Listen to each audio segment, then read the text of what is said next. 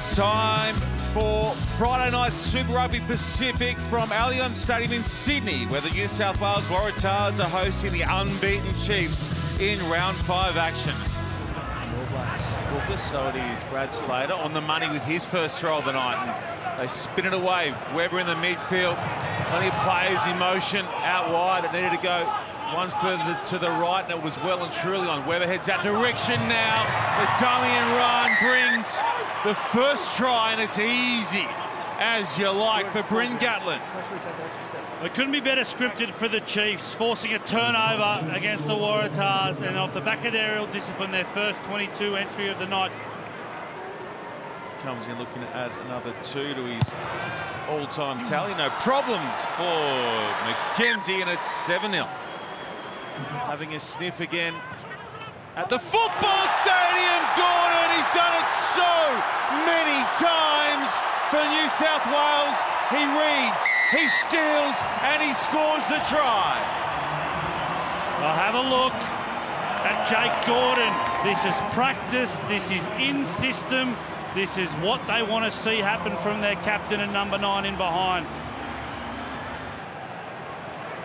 Seen it time and time again from Gordon. Donaldson draws through the equaliser at 7-7. Finn out, scrum half. Kane, good ball away for Pedigas Solakula. Walton put a pressure on Gordon now, but initially okay, then you've gone the second time. Conversion attempt, now 48 back. Sends it, and it will have the legs, and it will not have the direction, and it stays 7-7. Is it 70% of possession? 74, unbelievable statistics. That is very fatiguing. Yeah. The Waratahs have absorbed wave after wave of Chiefs attack, but have stood firm bar one occasion, and at the break, it is 7-7 at Allianz Stadium. Unforced errors from the Waratahs. The Chiefs with a hit and hope. Waratahs will take it. This one. In defence. McKenzie was wide right with his last shot. This time round, the target finder is spot on, and it's the Chiefs who take the lead 10-7. McKenzie, hammered by Latu. Latu got all of McKenzie on that occasion, but it's a fresh penalty advantage here. Talkiaho, McKenzie's okay.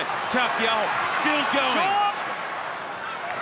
Weber out the back, finds Nankivell. Infield he goes, and there's the try for Manaroa. It was brave from the Waratahs, but it was well constructed by the Chiefs. They probed and prodded with backs and forwards intermingling as the top team in the competition can.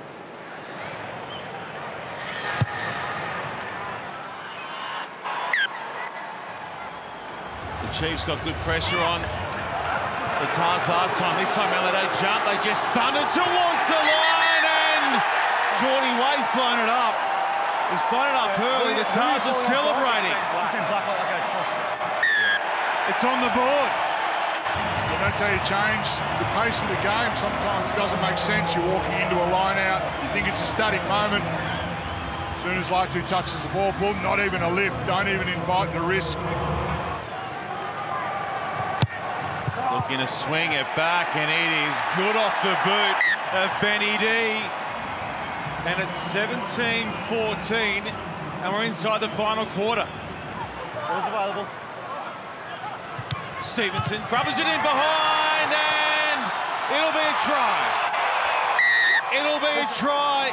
A second one in the end for Manaroa. Well, they've gone toe-to-toe, these two teams, in the last 10 minutes, and it's the Chiefs who kept their head and identified that the Tars had all of their players except Jake Gordon in the front line. 14 in the front line, defending their own line right throughout this game.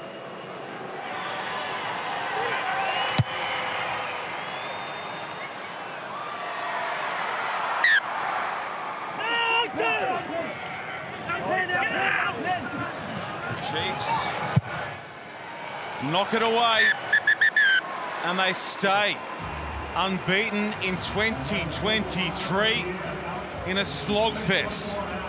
Full time, the score 24 points to 14.